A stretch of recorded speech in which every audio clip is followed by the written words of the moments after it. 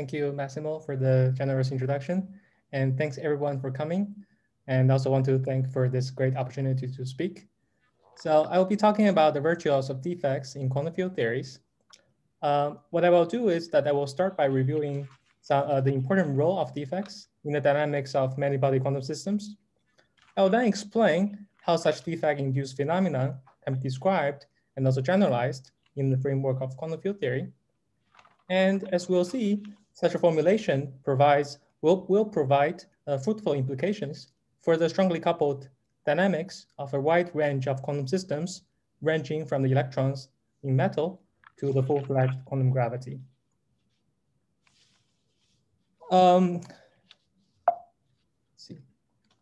Let us briefly rewind to the 1930s and investigate an old but interesting puzzle.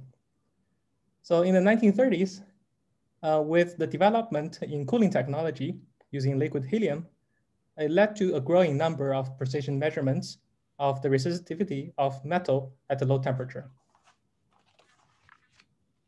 Let us remember that for a normal piece of metal, the resistivity is supposed to decrease as temperature lowers.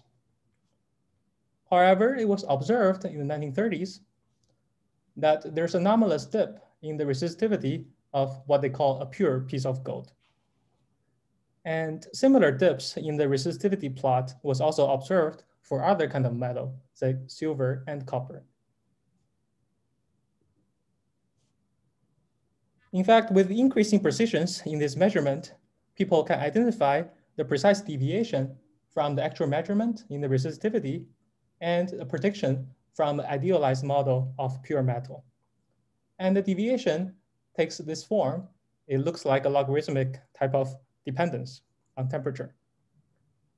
An immediate thought that people come up with that could potentially explain this anomalous deviation from experiment versus the idealized model is that it could be due to some impurities in the metal.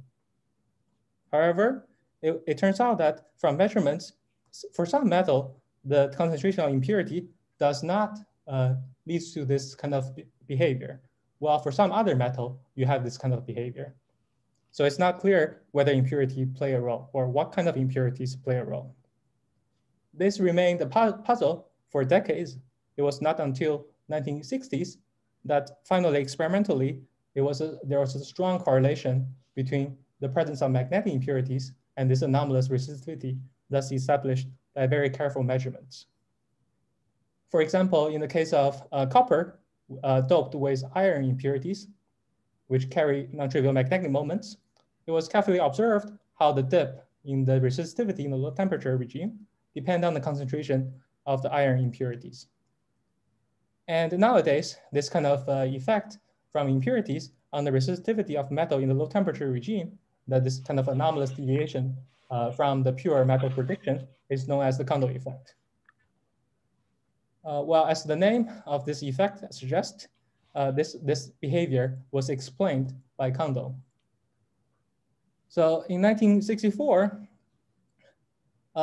after realizing the importance of magnetic impurities in this low temperature phase of the conducting metal, Kondo wrote down a simple Hamiltonian in an attempt to explain this anomalous resistivity. So this Hamiltonian includes two terms. The first term models the gas of free electrons. And the second term is the interesting term that involves this coupling, which is a positive number. And it's a coupling between the spin of electron and the spin of impurity. So the picture you should have in mind is that you have some gas of electron and you have some localized impurity sitting at one point. Now, this kind of model has a rotation symmetry. So if you are interested in the scattering problem between these electrons and impurity, this can be reduced to a 1+1 dimensional scattering problem by focusing on the S wave of the electrons, of the electron wave function. And this 1+1 dimensional theory is essentially a free fermion theory with two complex components, which captures the SU2 spin degrees freedom of the electron in the presence of a boundary, which describes the impurity. Now, this potential anomalous contribution to the resistivity would come from scattering between the electrons and impurity, that during which process the electron impurity can exchange quantum spins. And by a standard perturbative Feynman diagram computation, Kondo explains, using his model, Kondo explains the logarithmic anomalous resistivity. In other words, explains the dip in this measurement of resistivity of metal with magnetic impurities. But Kondo's computation is not perfect. As you may expect, a logarithmic contribution to the resistivity will eventually blow up as temperature is lowered. So Kondo's computation would produce a non-physical divergence in the for temperature below some low temperature scale, okay, as opposed to the actual measurement, which approaches some finite value. And there are similar puzzles associated with other observables involving this low temperature metal, conducting metal, such as specific heat and susceptibility. So in other words, this deceivingly simple free fermion theory with the impurity is actually strongly coupled. And non-perturbative method that go beyond this perturbative Feynman diagram computation is needed to understand what's happening in the strongly coupled regime. And this is known as the Kondo problem. The Kondo problem quickly draws attention from many great theorists at the time, including Anderson and Wilson. It was clear that the solution requires approach beyond perturbation theory, and it demands some new insights from quantum field theory. And indeed, it catalyzed a lot of developments in quantum field theory over a span of 30 years, such as the idea of renormalization group, effective field theory, and conformal field theory, which are still very influential today. So historically, it was in 1970 that Anderson provided a qualitative effective field theory description of the strongly coupled behavior of the Kondo model in this regime. This is accomplished by using a scaling argument, which is a precursor of the more rigorous RG argument that Wilson developed in 1975. And apart from this RG picture, Wilson actually was able to implement this RG procedure numerically through coarse graining that retains low energy physics, but eliminates unnecessary short distance complications. And Wilson's results, numerical results, matches with the experimental prediction to great accuracy.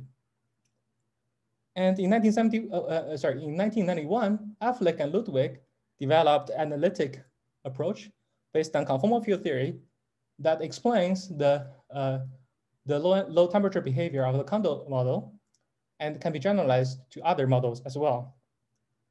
This approach directly approaches the extreme low temperature limit of the strongly coupled system.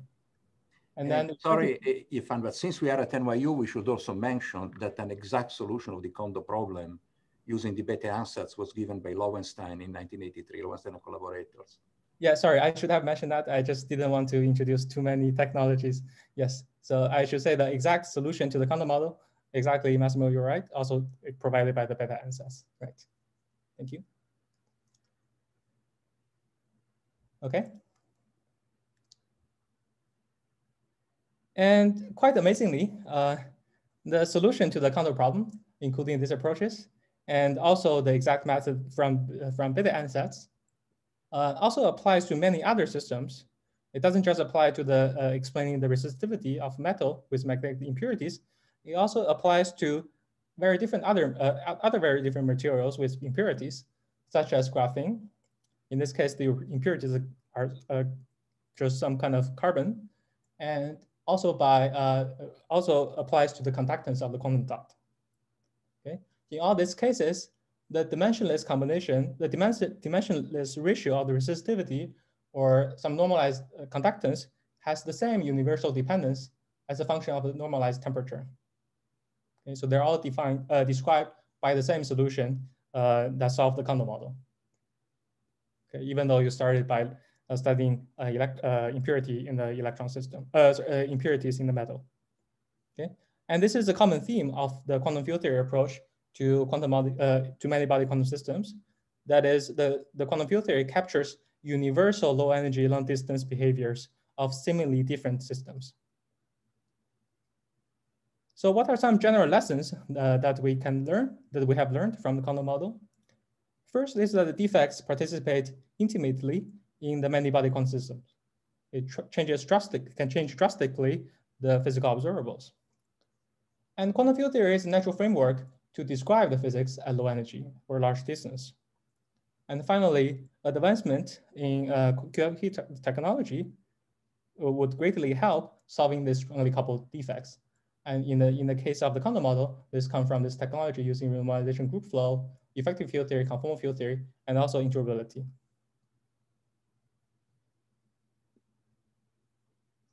Well, let's come back to our present century and ask, what are some other interesting kind of defects? So let's start with QCD. A key phenomenon in QCD is the notion of confinement. That is, quarks, which are free at high energy or short distance, become bound into meson and baryons at large distance or low energy. This is characterized by a potential energy between quarks that grows linearly in the separation distance. Okay. So how do we detect this kind of behavior, this confinement? Okay. The answer is that we can use line defects. Okay. These line defects are world lines of a heavy quark and anti-quark, okay, a quark and anti-quark. And they're coupled to gluons. They exchange gluons. And such exchange of gluons give rise to this potential between these defects. And if you have a linear potential in the separation, then we have confinement. And if it's constant, then there's a deconfinement. And this kind of line defect observable is also related to the Wilson loop for the SU3 gauge field in this case. And the interesting and outstanding question here is to derive confinement, perhaps by studying these line defects. Another interesting place where defects show up is in the context of string theory. So there are important nonperturbative objects in string theory that are known as D-branes. Okay? These D-branes are important, for example, for capturing the macrostates that are responsible for the black hole entropy. And the reason we call them defects, even though they're dynamical in the quantum gravity, is because from the 1+1 dimensional worldsheet of the string, these defects are described by conformal boundaries for the worldsheet theory, or more precisely known as the Carty states. So a natural question here is, can we classify all the possible stable D-branes using this description? Moving on, defects also show up in condensed matter systems as describing novel boundary critical phenomena. In particular, if you have a bulk topological phase, say a topological insulator or topological conductor, there could be non-trivial, even though their physics is very simple in the bulk of the phase, they can host very non-trivial boundary dynamics. Just to give you an example, as discussed in this paper, for a certain superconductor in 3+1 dimensions, on the boundary, there could even be an emergent supersymmetry. In statistical systems, this defect also shows up as describing boundary or surface phase transitions. For example, for the polymer absorption at surfaces. So here, a question that would be, can we predict boundary exponents from technology involving conformal defects, and then potentially compare with predictions with experimental results or from lattice model predictions.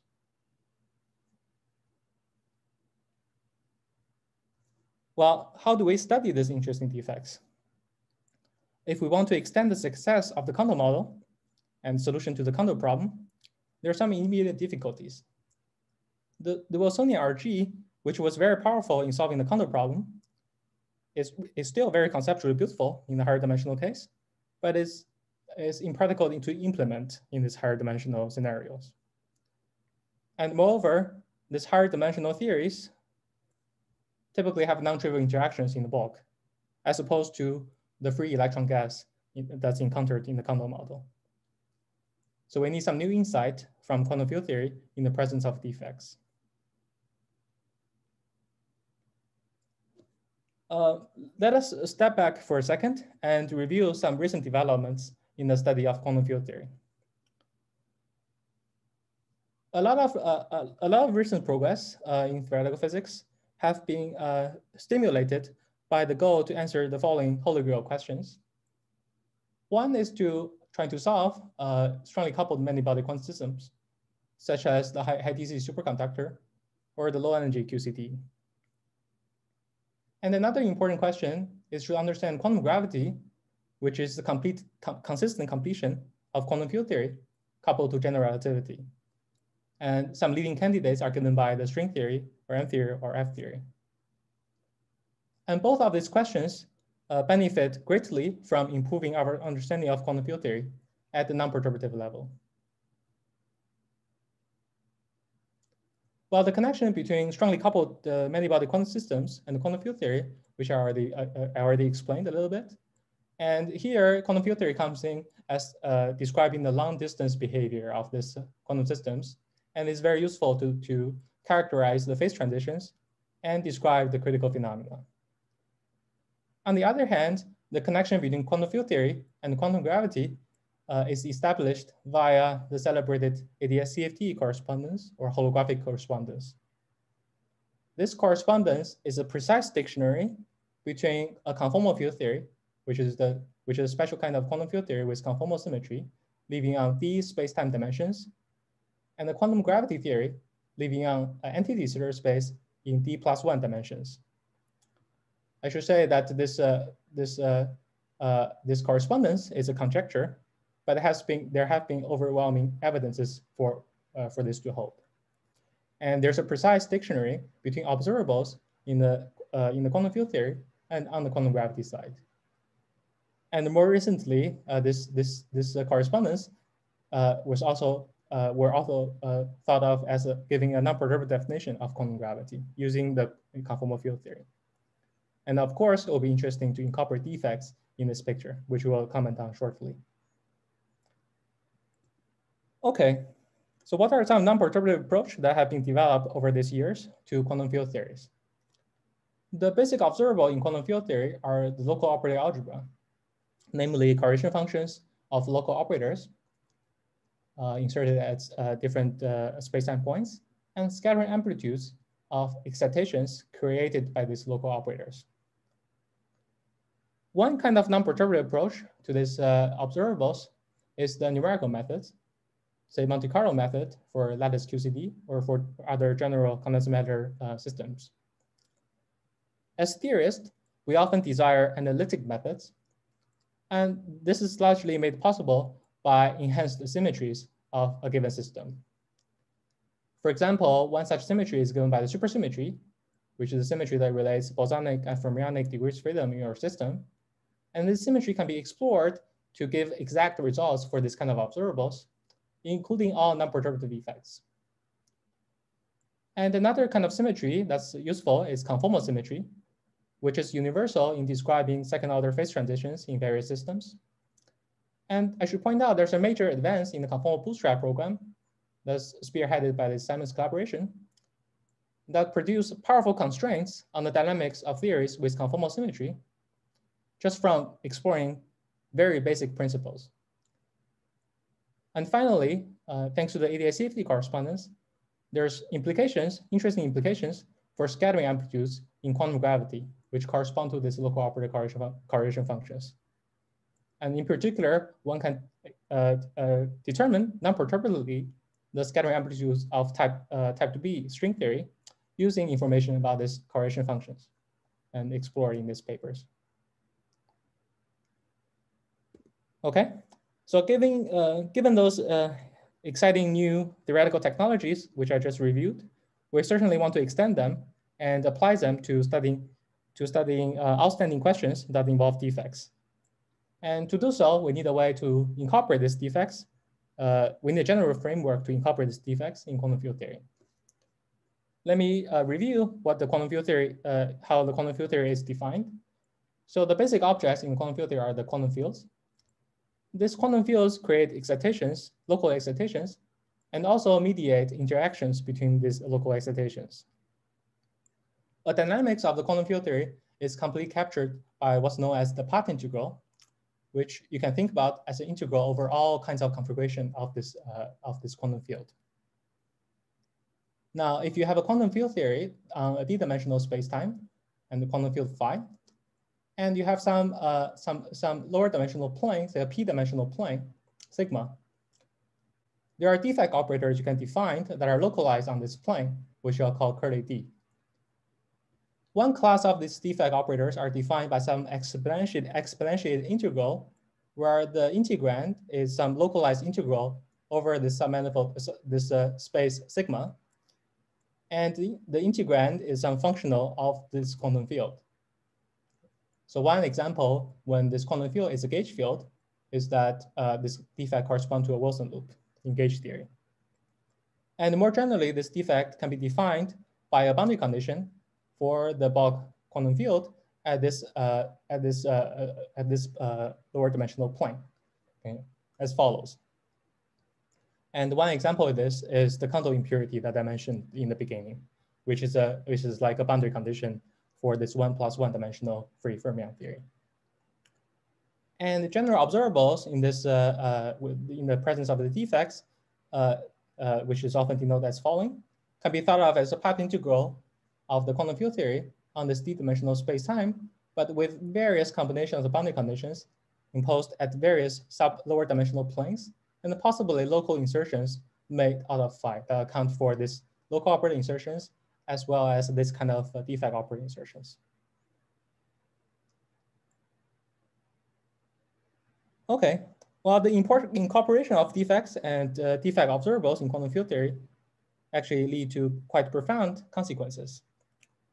First of all, the introduction of this new kind of defect observables greatly enrich the structure of the quantum field theory and has the potential to address questions like confinement in QCD involving line defects and also defect critical phenomena. And just the existence of the defects and the internal structures that they have to satisfy also greatly constrain the bulk dynamics in the absence of defects.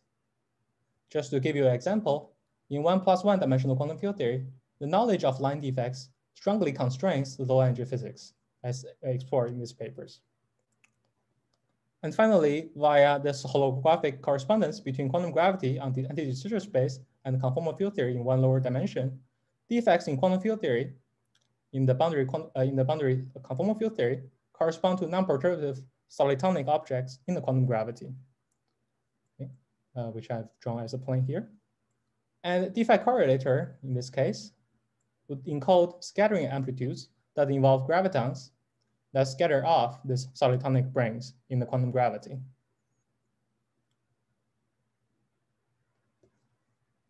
Well, given the importance of defects, which I have explained, it's of course much desired to develop a manual for all kinds of defects that can appear in quantum field theory. What do we want for this manual? Well, we would like to classify the possible defects in a given theory. And for this question, we can focus on conformal defects, which describe universality classes of all possible defects. This is the efficient way to classify such defects.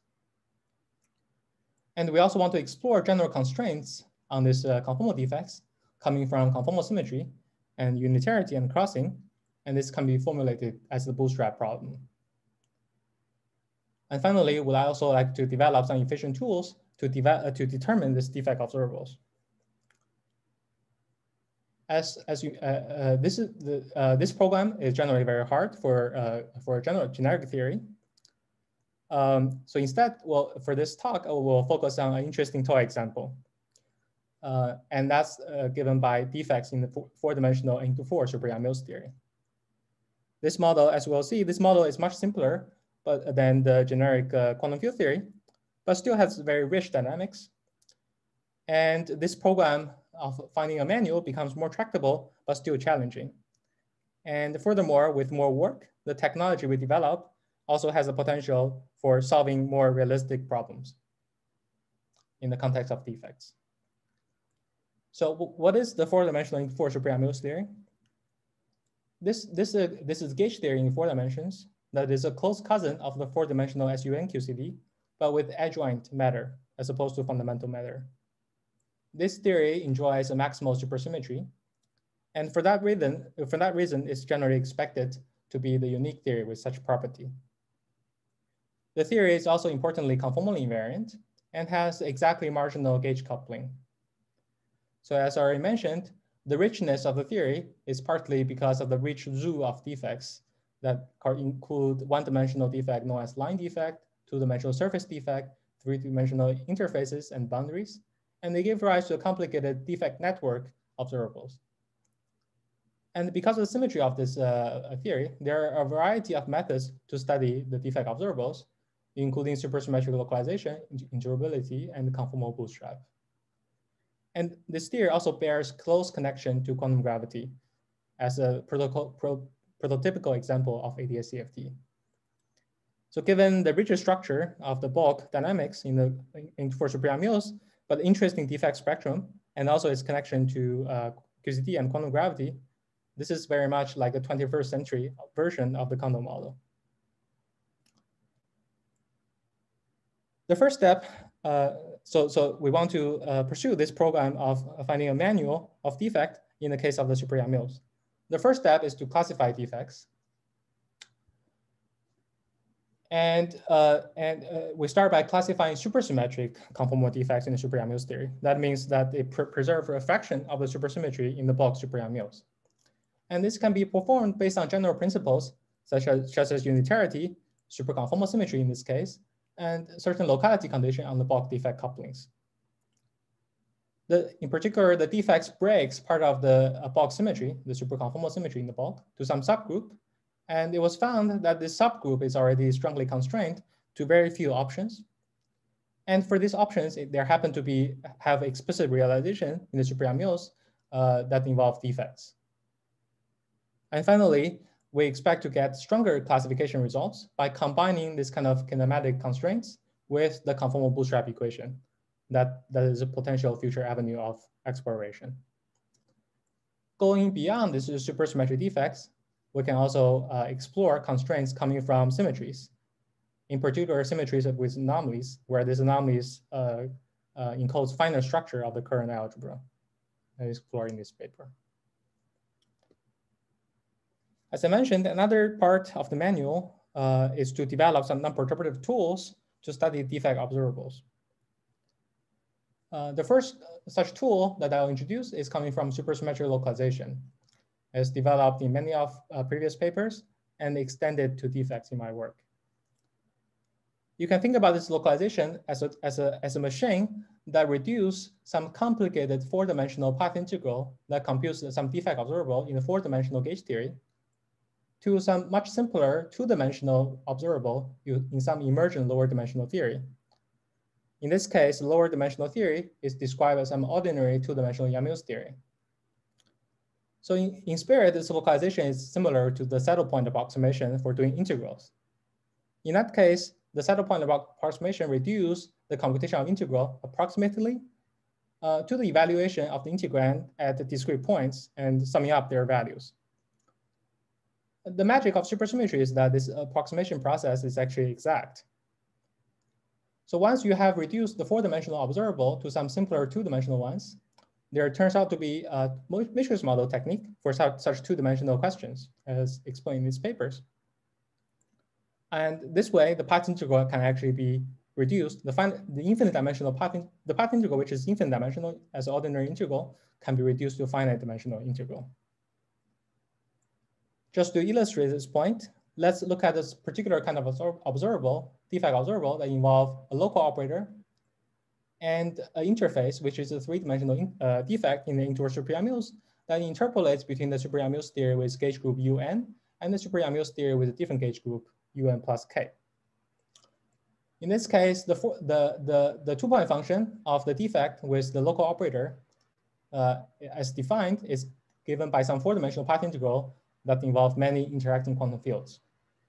The localization machine tells you that this 4-dimensional path integral can be reduced to some much simpler answer. So it goes two steps. The first step is I reduce some 2-dimensional computation that involve 2D Yamil's theory, leaving on 2 half space with the interface interpolate between them. Okay. And by matrix model technique, this two-dimensional computation reduces to a finite dimensional integral, some n-dimensional integral. The importance of this formula is not important. I just want to emphasize that this answer is completely exact. The Yang-Mills coupling is here, and this answer gives the precise dependence of this observable on the Yang-Mills coupling. And if you were to do this, if you were to compute this observable in perturbation theory, as one would do for some QCD-like theories, this would involve summation over infinite number of Feynman diagrams. Now, another tool that we developed. Sorry, Yifan, wasn't that non-analytic in the coupling constant? Very good. So, it contains not just perturbative terms, but also non-perturbative terms. So by perturbative diagrams, resummation, you won't get it. That's right. So perturbative diagrams, just resummation, you wouldn't get it. But if you do more sophisticated resummation, like the Borel resummation, keeping track of the potential non-perturbative ambiguities, you may get this answer. But I don't know if people have attempted to do that. Yeah, that's a very good question. Sorry, maybe I misunderstood. I thought you were claiming you proved this, or is this meant to be a conjecture?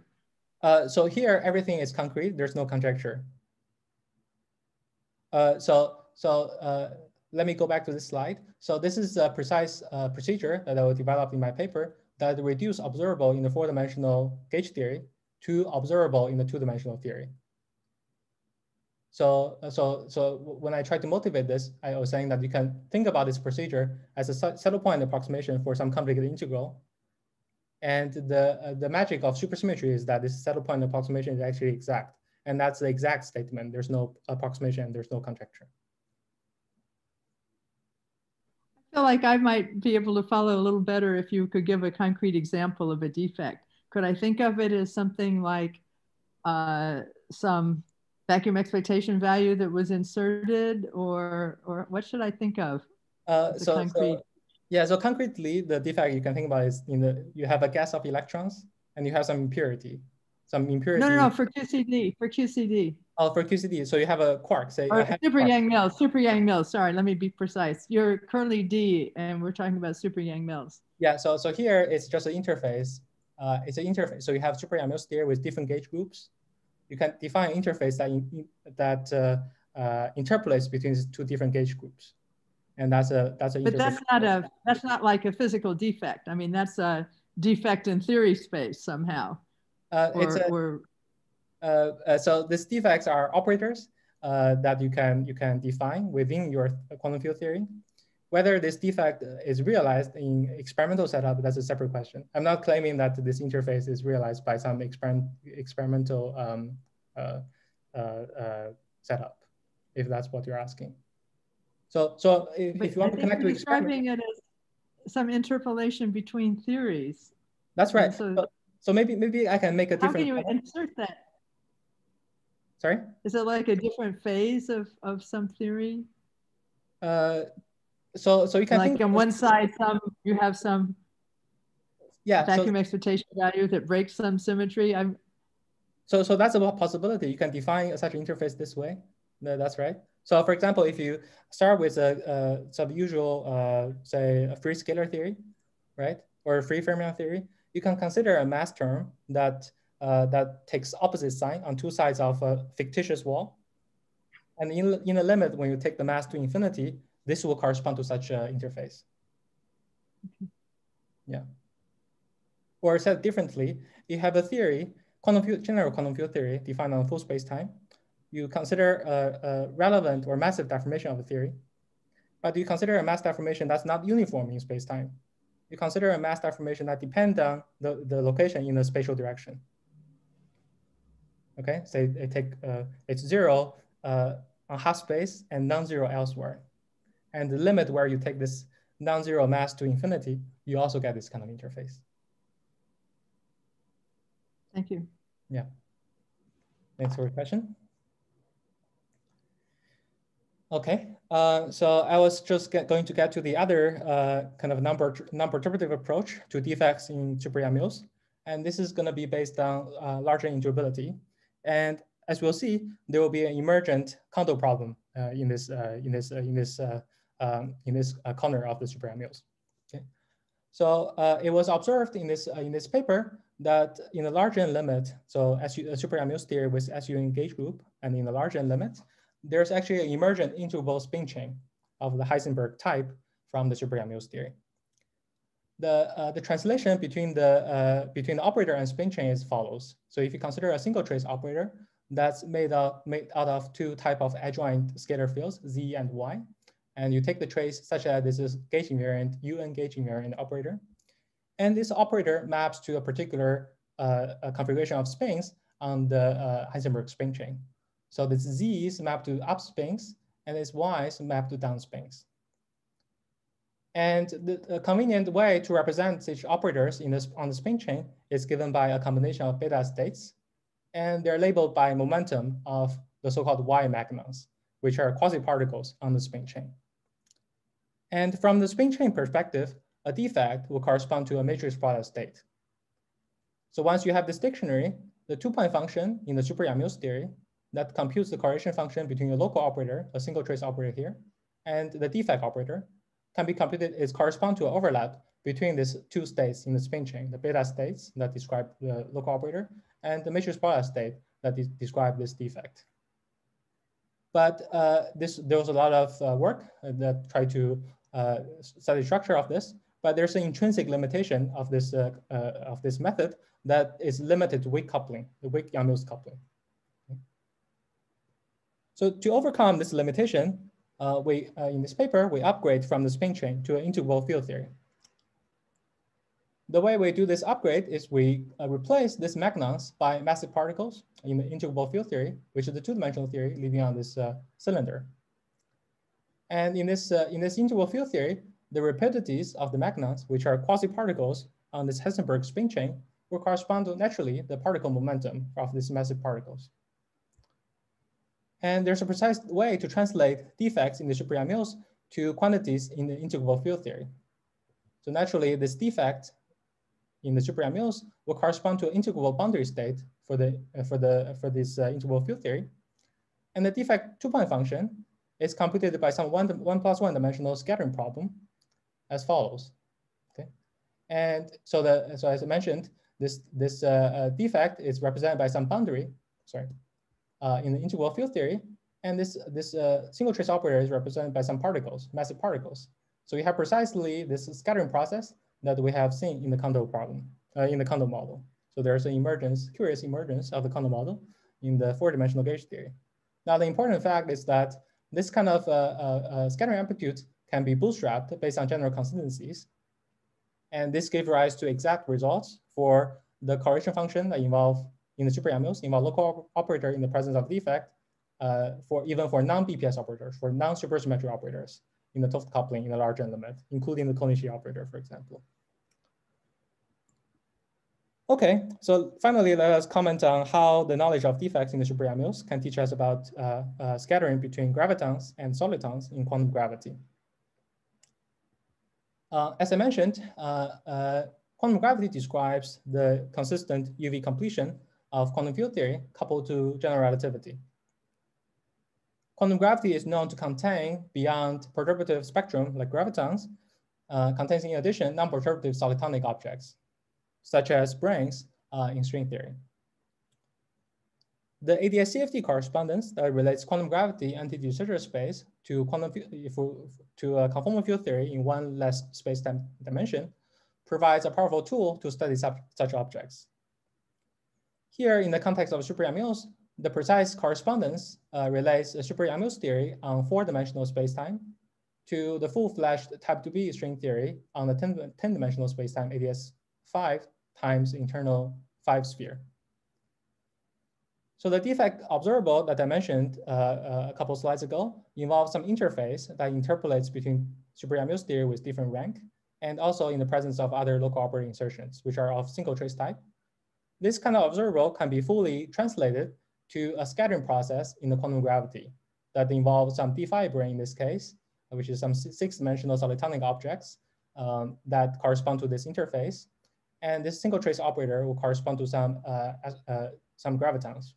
And this kind of correlation functions that you compute from the path integral translate directly to a scattering amplitude that involve these gravitons scattering off this solitonic brane. Sorry, does this brane extend to infinity? Does it have to extend to infinity? In this dictionary, this brane has to extend to infinity, right? So if you want to describe a scattering problem that actually involve asymptotic states correspond to this solitonic branes, then this procedure does not work directly. Thanks for the question.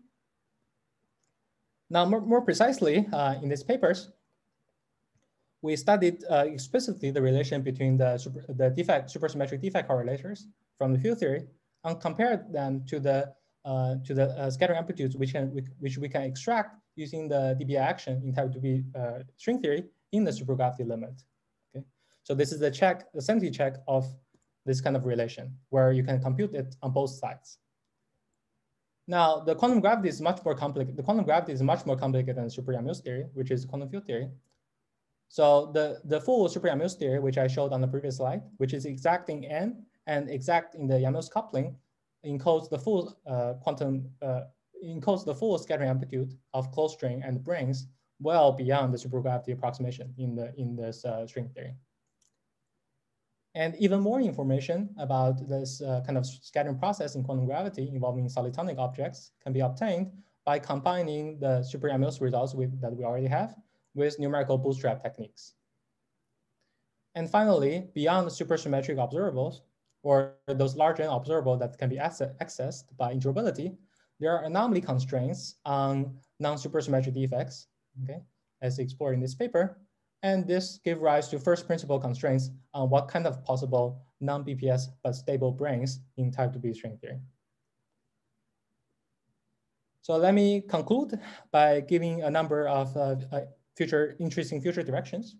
And of course, one thing is to apply the insights that we have obtained from studying quantum field theory with defects via nonperturbative methods to more realistic systems. And we would like to also elucidate boundary critical phenomena using conformal defects in general condensed matter systems and also in statistical systems. And finally, it will be interesting to understand the role of defects and the role of defects in symmetry structures and the corresponding anomalies in many body quantum systems in general. I'll end here and thank you. Thank you. Thank you for the very interesting talk. And now let's see if we have questions from the audience.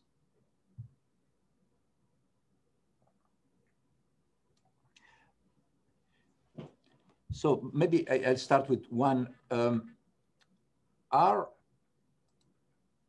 all defects representable as boundary conditions on gauge fields, or do you have a zoo of different types of boundary of defects? Yeah, so that's a very good question. So on that slide, I wanted to be concrete. It's not known in general whether all defects can be realized this way. So a large number of defects can be realized by boundary conditions and also coupling the boundary condition to potentially local degrees freedom on the boundary and say initiate RG flow. But we do not know a priori if all defects can be realized this way.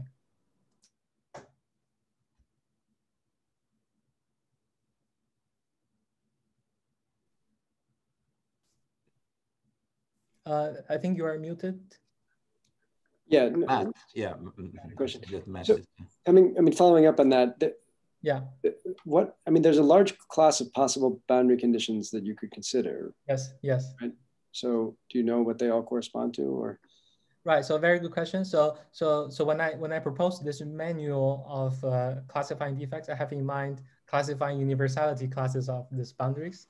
So I think it's very likely that first of all, there are large family of boundary, as you mentioned, but for a given theory, there may only be a finite number of universality classes. So for example, like in ON model in 3 dimensions, it's believed that there are only 3 boundary universality classes, the so-called special and extraordinary and ordinary boundary universality classes. And these things can actually be measured in lab. This describes some critical phase transitions on the boundary for binary liquid and also for polymers. Thank you. I see Ken. Hey, could you give some more examples on the first bullet point on this slide? Some what realistic systems you might want to apply your techniques to? Right. So one kind of long-term goal is, of course, to apply this technique to QCD. This is very hard, of course. Because certainly you don't have. I was actually going to ask about that. Could you is heavy quark effective field theory kind of like this as well, where you treat the heavy quark as a defect, or? Yeah, I think it's going to be related, but so the question is whether describing the heavy quark in the language of defect would teach us something new about the heavy quark effective field theory. I think that's very interesting to study, right? So what I'm trying to say is that like in the high energy limit, the theory is approximately conformal, and you can define these defects and you can try to constrain this defect, and this constrain the defect operator algebra involve these defects and also local operators. Now, if you go to the strongly coupled phase, the algebra doesn't change, the structural algebra doesn't change, but how they manifest in this heavy quark description may change, and it'll be interesting to see what's the signature. Thank you.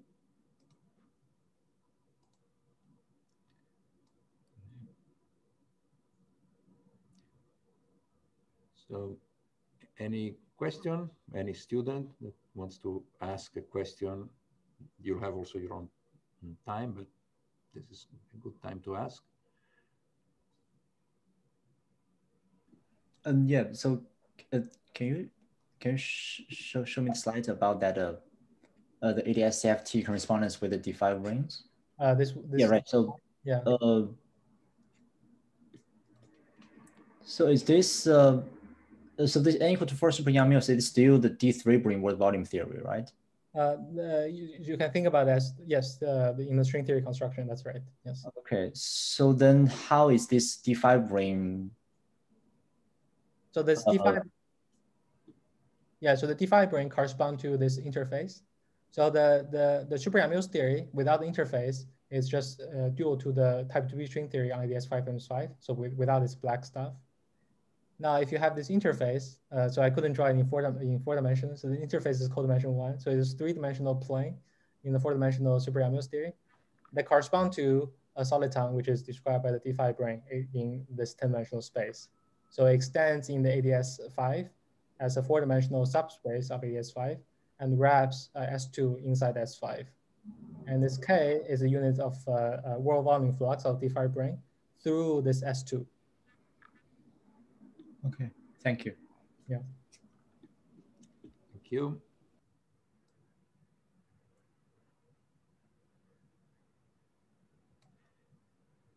Maybe can I ask if you have studied defects that break some of the supersymmetry in this language? So here you have, on the two sides, you have an n equals 4. That's right. Yes. But you could have had a partial supersymmetry break. Yeah. Yes. So so the localization method I described has a direct generalization to n-group 2 theories, in particular n-group 2 theories that are asymptotic free. So that could also be some kind of baby step towards applying this technology to the QCD. Thank you. Yeah.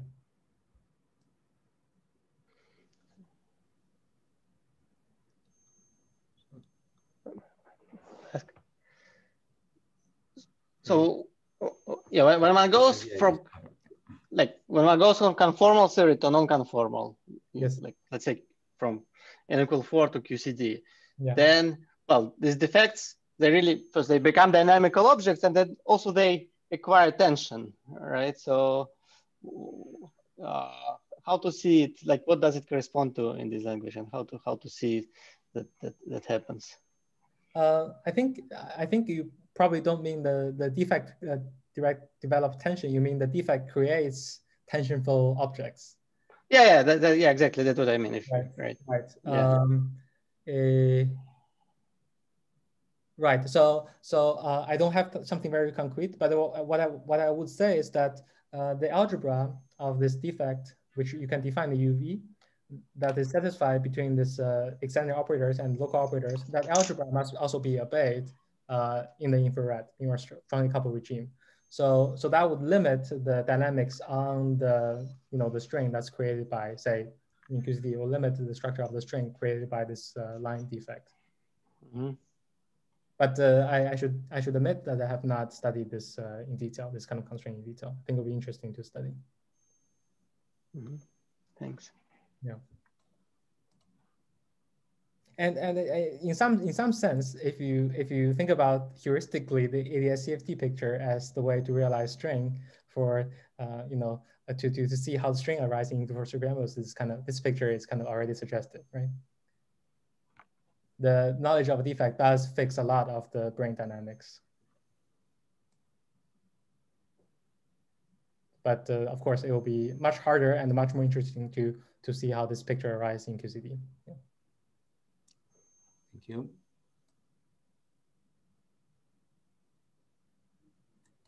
Any other questions? Well, while you think about questions, let me ask one thing. You didn't mention, say, a very standard example where the dynamics in the bulk is trivial, and then you have only some boundary dynamics.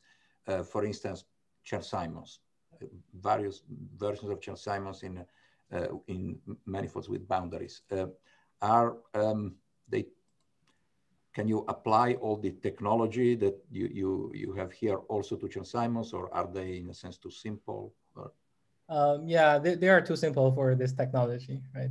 But the one case that's more interesting is this topological superconductor, which is also trivial in the bulk, but has more interesting boundary dynamics. I mean, the Chern-Simons case is too simple in the sense that the bulk is very simple, and the boundary is also very simple, just some two-dimensional rational conformal field theory, which we know everything about. So we can just study that theory directly. It will be interesting, probably what you have in mind is a more generic bulk phase and some more generic boundary theory. And I think this is, yeah, this and the examples like this, I think will be interesting, yeah, in that aspect. Yes, for instance, what is the ABJ M? Maybe I'm missing some. That's right, that's right. Yeah, so that's actually work in progress. So to study the boundary condition of ABGM theory, and from that you can learn actually interesting stuff about M2 brains in how M2 brains can end in M theory. Yeah. Thank you. Yeah. Going back to the discussion with Sergey, can't you do similar thing in type 2A with D4? Yeah. D4 wrapped on S1 with shared shorts. Yeah. And then I don't know what you're gonna need, D6 or whatever for the defect. Yes. And that would be close to non-conformal. That's right. So you have this, I think it's Witten's model. Yeah, somebody did. Yeah, exactly. That's a very nice suggestion. Yes, but it's like large N, right? It's large N. It's still large N, yeah, but non-conformal. That's right. That's also a kind of baby. Sorry. Yeah, it's a step towards understanding this defect in QCD. Yes. That's right. Yeah. Thank you. I see that Sergey has his hand raised. I don't know if it's left. No, it's all there. It's left over. Okay. Sorry. Okay. Now it's back. No, it's done. Okay. Thank you. So, are there any other questions? Yeah. So the Wilson line can be seen as one kind of the defect. So, what about its dual operator? So the two-hooped operator. That's right. So this is the meaning of us. So it can also be seen as one kind of the defect, or it has some other interpretation. Yeah. So the Wilson line can be thought of as the world line, the trajectory of a heavy probe quark in QCD. The 't Hooft line has a very similar interpretation. It's a trajectory of a heavy monopole. So it's just another kind of line defect that you can play with in QCD. And one of the criterion for confinement is actually that the Wilson loop obeys the area law, while the 't Hooft line obeys perimeter law. If the other way around, there will be this a different phase. Yeah. It's the so-called dual confinement, if you wish. Thank you. I see Glennis. We have several members of our faculty from the CQP and CSMR end of the building. And so thinking of them, and also to educate myself, I wondered if you could expound on what connections you think there, well, of course, the Kondo problem originated from that part of physics, but going into the future, whether you've ever thought of effective field theory applications to soft matter physics or complex fluids and things like that. And then a related question is, do you have any, are you aware of any cases where some exactly soluble, like super Yang-Mills problem might feed back and be of interest for people doing, let's say, quantum physics? Right, so maybe let me comment on the first thing. So the potential application of the technology that we developed here to solve condensed matter system. So this is one of the examples that I mentioned briefly. So there are like a system of binary liquid or system of polymer in 3 dimensions that exhibit interesting critical phenomena in the presence of a boundary or a surface. And there's interesting critical exponent that can be extracted. And it will be interesting to describe or explain such critical exponents using this defect CFT. So in that case, the wall or the surface will correspond to a defect. And the bulk system is described by this polymer or binary liquid. And in the CFT, this bulk CFT corresponds to some OM model. In the for this binary liquid, it will be the so-called icing model in 2+1 dimensions. And about the second question, so one thing I can say that people doing realistic computations have benefited from the super Yang-Mills is that it's not what I have talked about, but there was a lot of development in trying to compute the scattering amplitudes in the super Yang-Mills that say involve gluons, right? Perturbative computations doing a higher and higher loop level. Of course, the super Yang-Mills answer is much simpler, but the structure of the perturbative expansion is very similar to what one would encounter in QCT.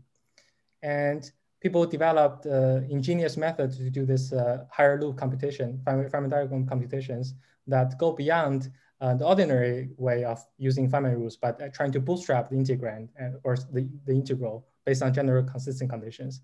And this kind of method actually become useful in realistic computations for example, for LHC.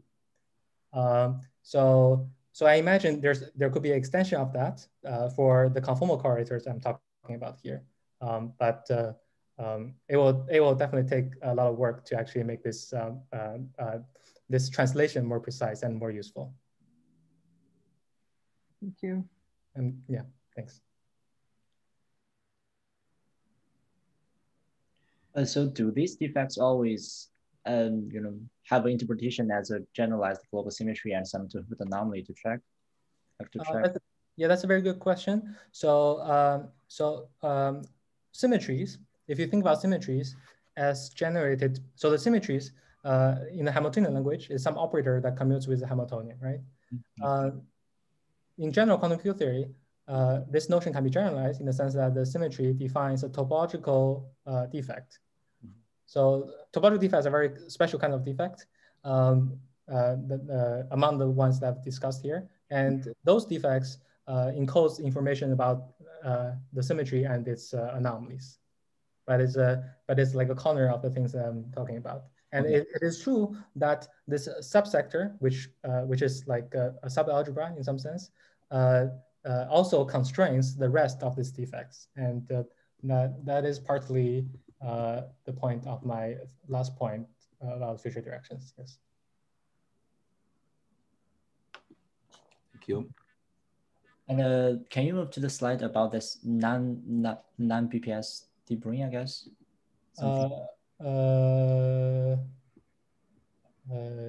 Yeah. I think here. Yeah, here. Uh-huh. I'm not sure. I guess this is. This might be a little technical because for non-BPS debriefing, I guess you're talking about like in type 2B. Like the even dimensional debriefing, right? So it depends. So the even dimensional brains in type 2B, I think they are not. Sorry, you mean even space type dimension, or you? Yes, I mean no. I mean the even spatial dimension, like the D2, Sure. D4 in type 2B. Yeah. So in type 2B, those brings are not stable. So here I'm talking about the stable D brings. Stable D brings. In type 2B, those brings have what's known as tachyons, which essentially is like a field with inverted potential. So the brane will decay to something else. So what do you mean that non-BPS brains? So by here, I mean non-BPS brains that are stable. We don't know what they are. So they are not.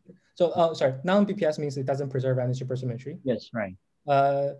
Supersymmetry helps to eliminate the tachyon. So all the branes that people are familiar with in type 2B, like D1, D3, and so on, they're stable. For the non-BPS ones, if you just do the naive thing, it will not be stable because of tachyons. But you can try something more ingenious. And as far as I know, there's no explicit classification, especially if you're talking about string theory on the gender background, not on flat space. Okay, thank you. Yeah, this classification of this D-branes from the worksheet perspective correspond to classifying boundary conditions, conformal boundary conditions, in other words, Cartesian boundary states, for the 1+1 dimensional worksheet CFT. And that by itself is an interesting problem, but has only been accomplished by simple worksheet CFTs, such as the free theories, which describe string theory on flat space. Thank you. So we can, I think that we had a nice discussion. Are there any other questions? If not, let's thank Yifan again. And I know that you will see graduate students very soon, right? So maybe we'll give you a few minutes of rest. Thank you very much. We appreciate it. Thank you. Thanks all, thank you all for coming. Thank you. Thank you. For questions.